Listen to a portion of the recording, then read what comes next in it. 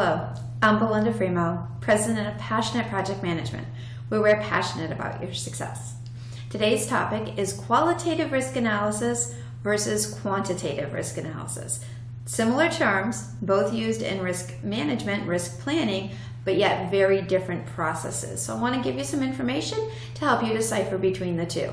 So we'll start with qualitative risk analysis. It's good to start there because in practice, that's what we would always do first.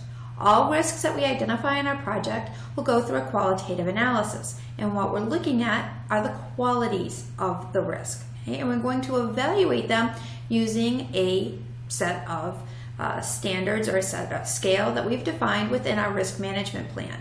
We want to look at probability and we want to look at impact.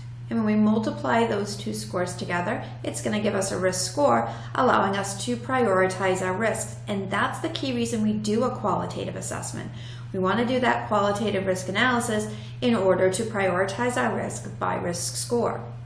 Now, the definitions of probability and impact are going to vary based on your organization, based on your PMO standards.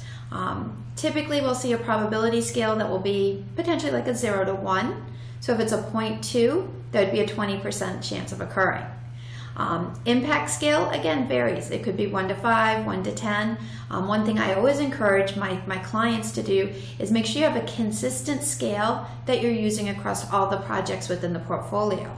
That way, if you're moving from project to project and you say, oh, this risk is a 3, we all know what that means. Okay, so whatever that scale is, I like a 1 to 5 scale personally. 0 to 1 for probability, 1 to 5.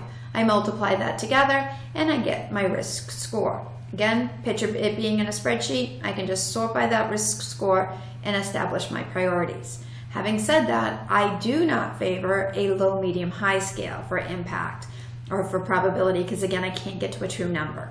Right? So subjective, quick and easy to do. All risks get evaluated through qualitative analysis. Now let's compare that to a quantitative analysis. In a quantitative risk analysis, we are quantifying, that's it being quantitative, quantifying the impact of the risk in terms of dollars and time. So what's the probability of the risk event occurring? What is that impact in terms of dollar, in terms of schedule? We're going to use a lot of different tools in quantitative, such as Monte Carlo simulation, decision tree analysis, expected monetary value analysis. So these things can take more time.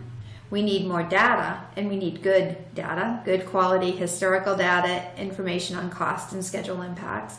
And a lot of times, again, we require special software. So not all risks will go through a quantitative analysis, potentially only a subset. It does give us another level of prioritization on our risks, and it does help us better justify contingency reserve that we may need if we're able to put that dollar value to it.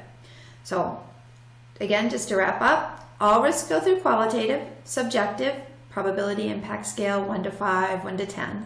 Quantitative, maybe a subset, helps us get that probabilistic determination of achieving our cost and schedule objectives for our project. Again, dollars and time. Again, hope you found this video helpful to you and you learned a little bit of something between qualitative and quantitative risk analysis. Again, my name is Belinda Fremouw. I'd love to have you comment on this video and make sure to visit our site, www.passionatepm.com, and check out all the free resources we have there. Have a great day.